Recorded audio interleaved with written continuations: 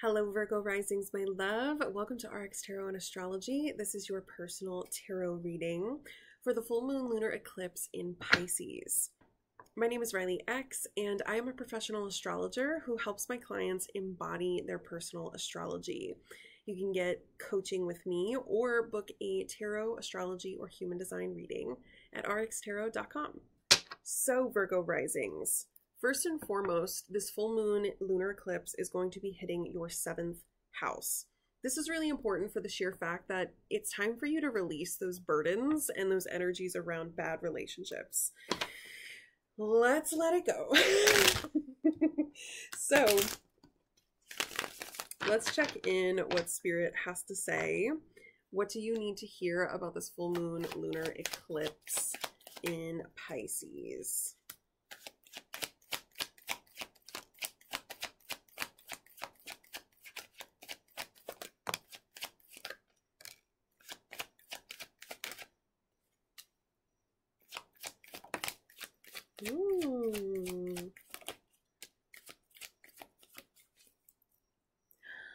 Yay!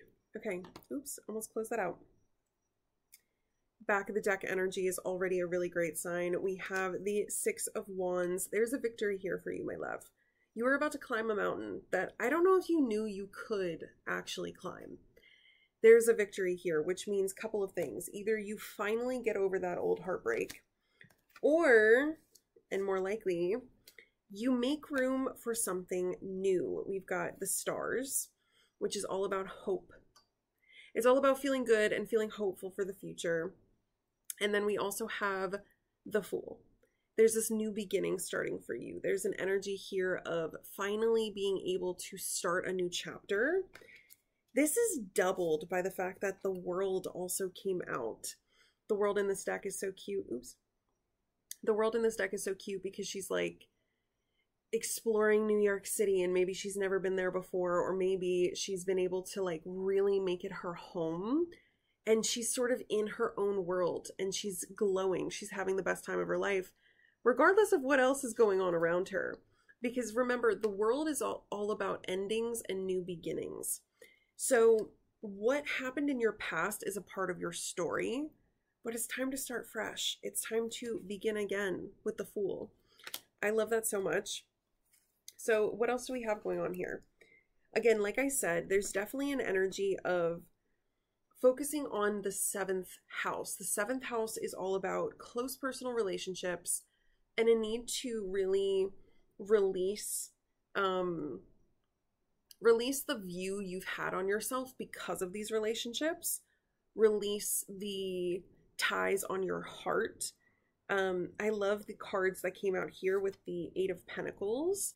With the 8 of Pentacles here, there is this feeling of cultivating and becoming the apprentice of your own heart. Finding a way to really connect in and hone in on your craft. Venus rules the 7th house. So it's that Libra energy, right? It's that feeling of needing to connect with others. But for you, it's almost about cultivating a sense of love again in a new way. How do you feel maybe more self-love than you've ever felt?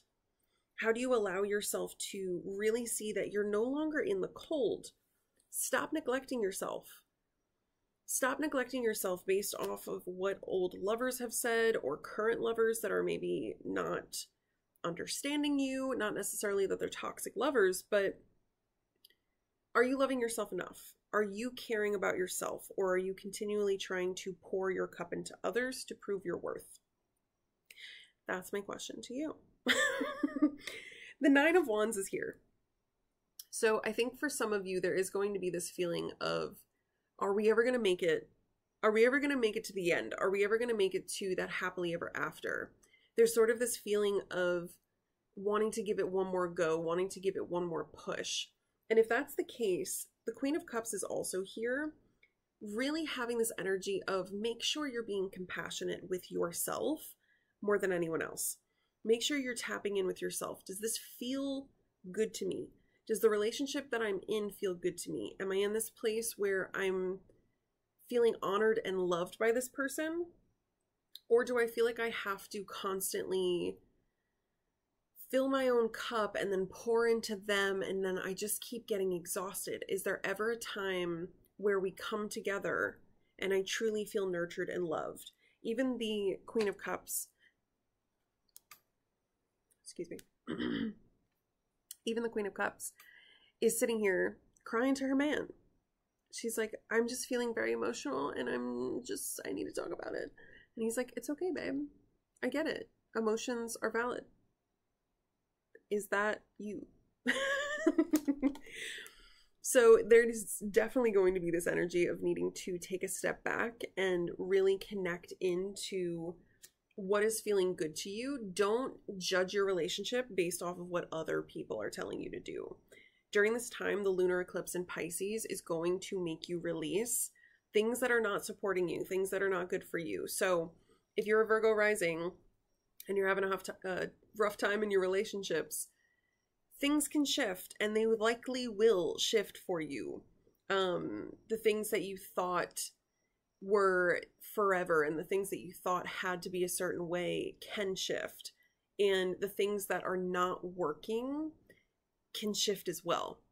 So connect in, really tap into yourself, but this energy is going to ask you to connect into either the current lover that you have or just releasing the negativity of past lovers. So let that go. Cultivate that love for yourself. Remember that it's time to start fresh. It's time to start over for you. That doesn't necessarily mean you have to leave a relationship if you're in one. If you're in a toxic one, please leave the relationship. But if you're in a relationship that you love and it just doesn't quite feel right, start fresh. Start dating each other again. See what happens when you start to get to know each other. Because if you've been in a relationship long enough, I've been with my husband for 13 years. Every 2.5, maybe 3 years, definitely every 4 years, we have to re-meet each other. We have to acknowledge that we're two totally new people. Oh my gosh, who are you? Hi, nice to meet you again. We do this all of the time. We're actually in the process of doing it again right now because we're both in our 8th house perfection years. There's a lot going on. So we're in this big shift of trying to understand who we are. And I think that's exactly what a lot of Virgo risings are going to experience with their partners right now. You have to understand that the relationship isn't falling apart. If you want to continue, you can, but you have to start fresh again. You have to find that place of letting go of the way things were and rebalancing, finding what really works for both of you. So I hope this is helpful. Also, back of the deck was the 6 of Wands. Right behind that, 7 of Pentacles. So the 6 of Wands is all about victories. The 7 of Pentacles is about trusting the seeds that you're planting now, that they will grow eventually. This version of you may not get to see, and maybe this is the other way around. Maybe this is the version of you that gets to see the fruit of your labors, of all of the energies of trusting the path and trusting the growth. Now it's time to reap the rewards and reap the benefits of that. And the 9 of Cups. Emotional fulfillment, excitement, feeling honored, feeling held. You deserve that, my love. Wish fulfillment. I love it. I hope you liked this reading. If you did, could you leave it a like? Thank you so much. And if you want to see my face again, you could subscribe. And if you want to work with me, you can book a reading or check out my coaching at rxtarot.com. Thank you. Bye.